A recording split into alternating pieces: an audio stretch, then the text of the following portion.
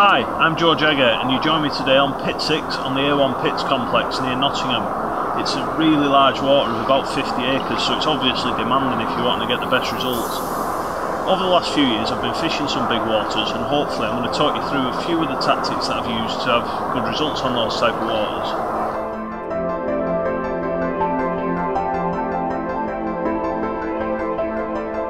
Firstly, location is absolutely paramount. If you're not on the fish, you're not going to catch them, and they could be hundreds of yards away on a venue like this. So keeping your eyes open for any signs of fish moving or any activity will definitely point you in the right direction. And also the fish can move with such great ease on these waters, and they could be at the other end of the lake within minutes, so you really have to be prepared to move.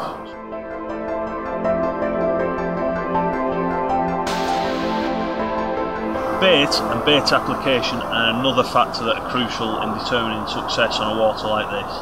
I like to keep my bait going in a few different areas of the lake so that the fish are picking it up on a regular basis and finding it as a valuable food source.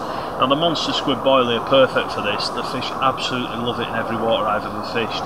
And mixing this in with stuff like hemp and pellet and a lot of rock salt often brings the fish back for more. Now on a water such as this, I'd often bait areas, about 4 different areas of the lake, so that when I turn up, no matter what the wind's doing, I can always get into an area where I've been baiting. Now when I'm baiting areas, I like to keep a good spread going in so that I can possibly fish it from 2 different pegs depending on how busy the lake is. But if say I was concentrating on a specific area where I think the target fish is going to come from, I'd go for more of a specific spot on the bottom, whether it be a gravel bar, clay hump, a silt depression or anything like that, and I'd keep the bait pinpointed in that area so that the fish keep coming back to that specific spot.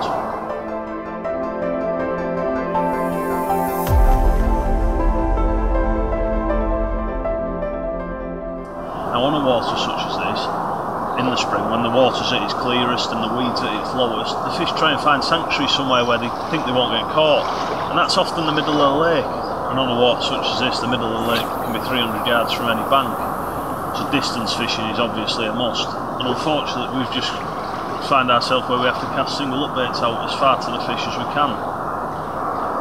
Now this year I've been using the new Decam Mono. It's a really good casting line, really supple and low diameter, but it keeps them abrasion resistant qualities of heavier lines. So I know that it'll cast as far as I can possibly cast, and it won't let me down when I need it most.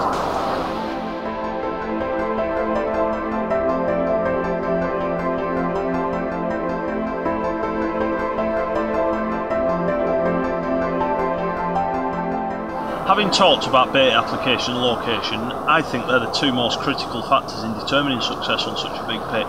Now you may say, why haven't I mentioned rigs? And in my mind, once you've got your location and your bait application correct, rigs are almost secondary, because these fish don't see as much pressure as the smaller venues. So you can afford to step up a little bit. I mean, I use size 4 Fang X's on waters like this, where on a smaller water I might use a 7 or an 8. The fish do trip up easy when they're feeding well on your bait and you've got the right location, so don't be afraid to up your tackle, because these demanding pits, they will give your gear some abuse.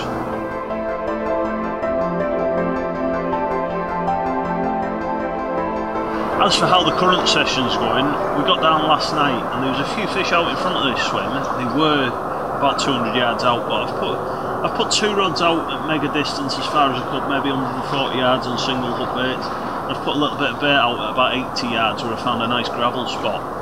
I haven't had anything yet, and I was actually preparing for a move, but the wind swung a little bit more northerly into us, and I've seen a fish just recently that's made me want to stay in this swim. I've got 1 night left to try and get one on the bank, but I will be coming back up here over the next few months because it's a cracking water and there's some really special fish in here, so I'll keep you posted with how I get on.